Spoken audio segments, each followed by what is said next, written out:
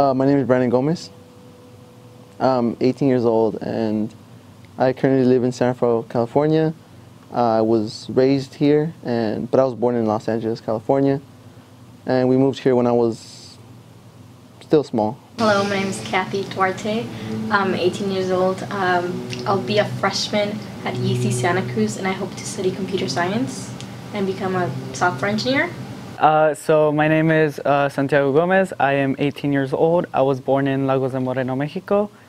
And I moved here when I was 3.5. Hello, my name is Meredith Reyes. I am a Latina woman. I go to Santa Rosa Junior College and I am planning to transfer to UC Davis to complete my animal science major to become a veterinary surgeon.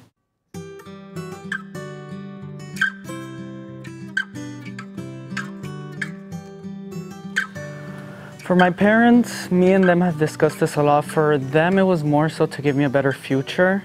In Mexico, well, my dad came here previously without my mom and me when I was around a year old, and he came here with his sister, and then, no, with his two sisters, because both my aunts were here. And so he kind of ended up deciding that this was a really good place for us because it would give me better opportunities, a better future. And it wasn't, we weren't going to struggle as much as we were struggling in Mexico. For me personally, I was too young to understand what was happening. Like I said, I was 3.5 when I moved here. I've been here for almost 15 years. And so kind of that move for me, I wasn't really affected by it because I didn't understand it. But later on, I respected my parents a lot for the decisions that they made because thanks to them, kind of where I am now, I never would have imagined myself kind of being in the position I am now. My parents always believed that America had an American dream for everybody, so they wanted to migrate here so they could provide a better future for me. In Guatemala, that's where I'm from, they didn't really have any doctors or anything, and my mom suffered a lot. She was always sick, so my dad didn't really have a choice. He had to migrate here in order to get money to provide for her over there. But she started getting really sick and there wasn't any doctors to take care of her over there. So my dad thought it was a good idea to bring her here, and I stayed behind with my grandmother. And then 10 years later, they decided to bring me over because over there, typically kids only study up until 3rd grade, and after that they have to drop out and help with everybody else. And then the next child gets to go to school up until 3rd grade, and it's just a cycle. But they didn't want me to do that, so they told me to migrate with them. And when I came here, I started in 4th grade because my age and stuff like that in America, you have to go to school based on your birthday, I guess. Yeah, so I had to start in 4th grade. Yeah, that's why they brought me over, because they didn't want me to stop my education. My parents decided to come here to have a better life, pretty much. They moved here so they wouldn't have, so when they had kids, we wouldn't have to suffer as much as they did back in their home country. So my mom came here and then she got pregnant, and then she was living in Los Angeles, and then that's where I was born. And then a bit of time after that, we moved over here. My parents' decisions to come here to the country was because mostly my dad came here before my mom, and my dad had family here, so he stayed with them. But he was an immigrant first, and so I'm not sure what he was doing here, but he noticed that he would actually live a better life over here in the U.S., and so he went back to Guatemala, because that's where my parents are from. They went to Guatemala, and my dad married my mom at a very young age, at 17, 18, and they both got married, and my dad decided to take her to the U.S. So that they would have their family here. What was it like when you first arrived? When I first arrived, I was very confused. Yeah, it was a totally different culture and everything, because you guys, America had stoplights and stores nearby and everything, and the refrigerators open up in a different side. So I was confused about that for a long time. Yeah, and I was mostly shocked about the rooms because in Guatemala, like even if you're poor, everybody has their own room. And in here, when I came here, I had to like share a room with my parents, one of my aunts, my brother, and me, and that was like a lot of people for me in a room. So my family went back to Guatemala when I was about 10, and I had, with my 2 other sisters, we went back. They both actually decided to wanted to stay back in Guatemala because it seemed like it wasn't working for them, staying there. So they decided to send us back to Guatemala, and my parents were saving up to buy a house in Guatemala, so we bought a house over there and we stayed over there for like about a year. Yeah, we stayed there for a year with my siblings, and we went to school there for a year as well. But when I went to school over there in Guatemala, I went to a public school first, and I did not like it at all because people who were from there, from Guatemala, would always bully me because they'd say they don't want white people to be around there, and I was like, I'm not white. I'm just like you guys. And people thought, like, they're like, eres una gringa, like, you're a gringo or a gringa, like, leave, like, you shouldn't be here. And I was like, I was really surprised as to, like, what was happening, and I was so bullied, so I was like, I don't want to be here anymore. Like, I just don't want to be attending the school anymore because of the people. And so that's when I was about 10 years old, and that's when my parents decided to send us to a private school in Guatemala. And I've noticed the difference going to a private school because everybody there had money, they all wanted to speak English, they all wanted to be like an American person, basically. And I was telling them that I was born there and I spoke English fluently, and they all wanted to become my friends because of that, and they're like, tell me more about your country, like, tell me more, like, speak English to me, like, practice English with me. And yeah, I felt more welcomed there than going to a public school. But I had a 4th grade teacher, her name was Miss O. She was very helpful to me, like, adapting to this country, because she would make me flashcards and make me study them every day while kids had like reading times, because the school system back then when I migrated here, they didn't have like a new arrival program like ESL or anything, so it was just me in a class full of people who already knew English. So she would just kind of give me like worksheets and like flashcards, and during lunch she would make me stay over, or during the breaks she would like pick me up from my house, take me to school, and like sit with me, like make me practice the flashcards, and that kind of like helped me catch up with my peers.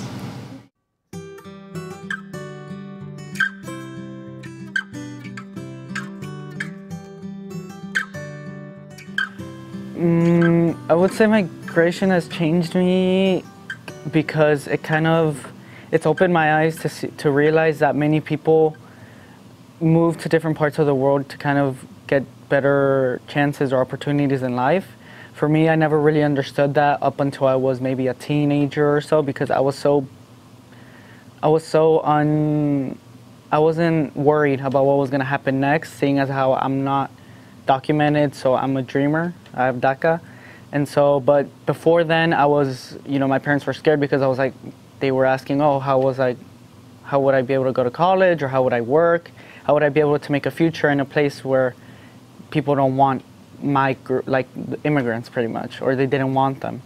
And so it's opened my eyes, and it's kind of helped me realize that I guess it's although it's a difficult process to move here and migrate here from all parts of the world, it's kind of worth it, I guess you would say, at the end, because you're able to I guess kind of realize that many people around the world aren't as lucky, and so people can't really understand the fact that why people migrate is to escape from a life full of violence or full of kind of oppression or poverty, to kind of be able to come here and kind of live a better life, one that they didn't really realize.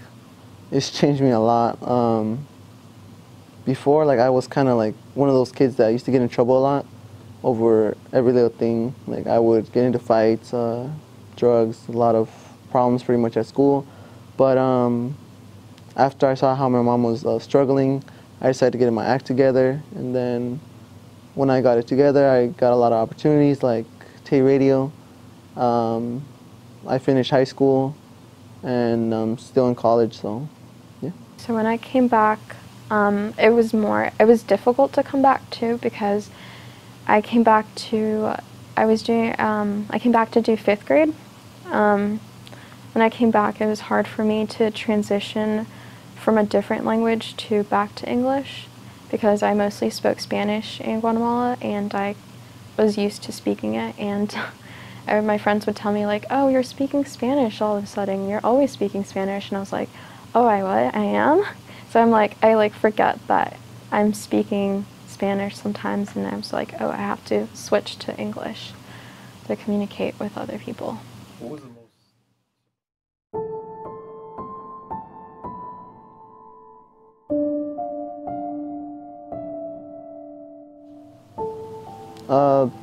There's times that I don't feel welcome, because sometimes I walk into a store or a gas station and I just walk in like I'm waiting in line just to probably say how much I want for gas, and then a person's like trying to talk to me in Spanish even though I speak English perfect, but I think they assume that I speak only Spanish because of my color of my skin or the way I dress or something like that. So I have to immediately correct them, like, I speak English perfect, I can understand you.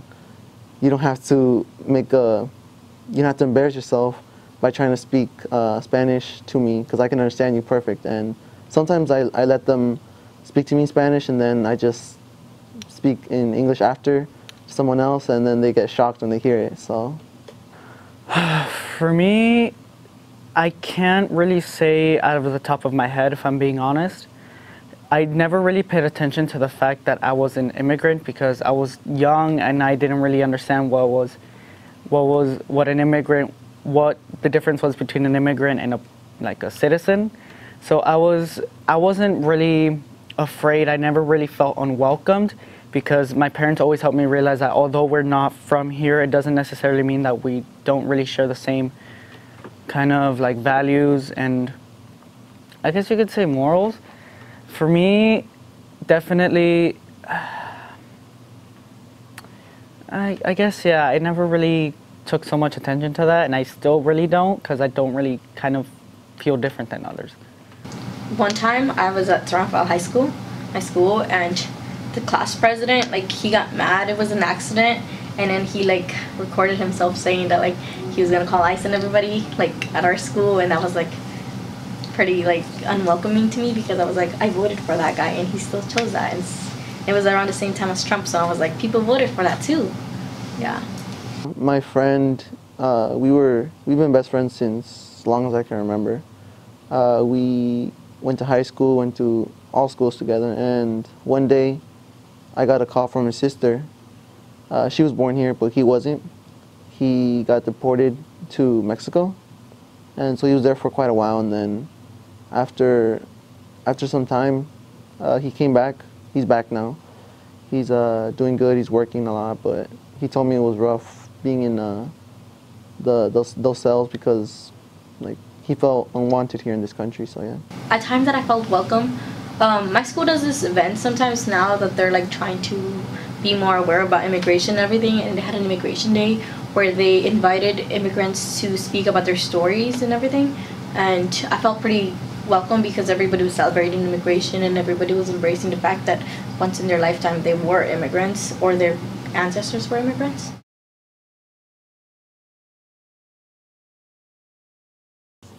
My biggest challenges would have to be, like I said before, I was a troubled teen, so that was kind of hard for me. And then I started like becoming a troubled teen at age 10, then got my act together like at 17, 16, around there.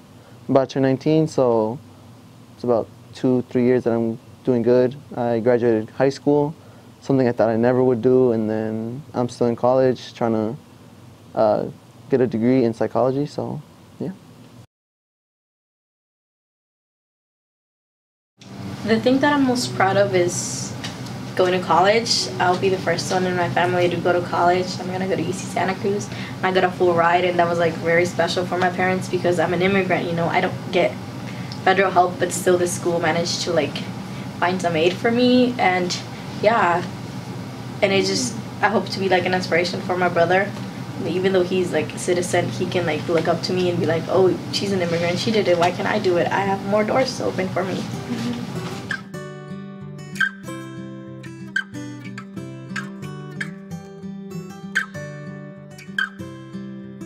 I enjoy meeting new people and going to new places. So I'm part of the Presente Alumni, which previously I was part of the Presente class about a year and a half ago, almost 2 years now, which seems like a really long time. And so kind of with that, I really like this class because not only did I meet other people who were like me, but I got to, my professor David Escobar, he taught me a lot about myself that I didn't know of and a lot about my family and my background. It's something that I found really inspiring and amazing because he kind of inspired me to want to pursue anthropology because I do want to study anthropology when I am in college. And I want to be a speaker. I want to be a speaker when I grow up, so I'm going to study humanity and communication as well. And so he kind of taught me that there's more to people than just what you kind of see physically. There's a lot of mental and emotional, I guess you could say, barriers that many people put in front of themselves because of what they feel, because of what they feel and what they see every day. And so to me, I kind of learned to be able to understand each and every person kind of for what they are and what they've been through. I'm trying to become a therapist because I've been to therapy myself and I've seen that it's mostly females and most of them speak English, but there's some of them speak Spanish, but I haven't seen a male that speaks Spanish, so I don't want to be the first, but I want to be like a role model to see that, oh, if I can do it, then you guys can do it too.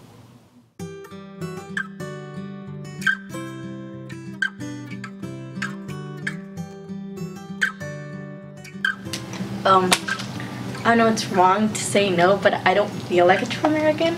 I don't know, in my head, like, I know David has like tried to like change that image, and it's kind of like changed a little bit, but I still like, if I'm not like patriotic enough, or like if I don't participate enough in the democracy, I won't feel like a true American. And if I can't vote, then yeah, I'm not participating. So I think it's not like about race or anything, it's just, to me it feels like if I can't vote or like participate in protests or anything, I won't feel like a true American. Where the country is at right now, I feel like I'm not because of the president.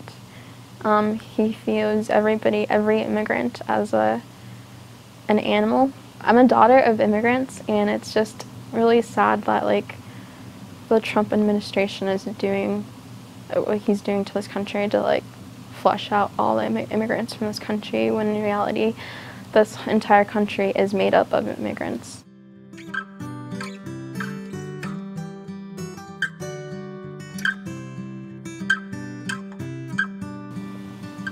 I wish they knew that we aren't those gangbangers, those drug dealers, those thieves, murderers, or something the people call us. We're actually really good people.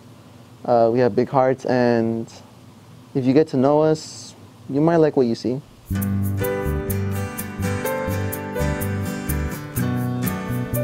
Okay.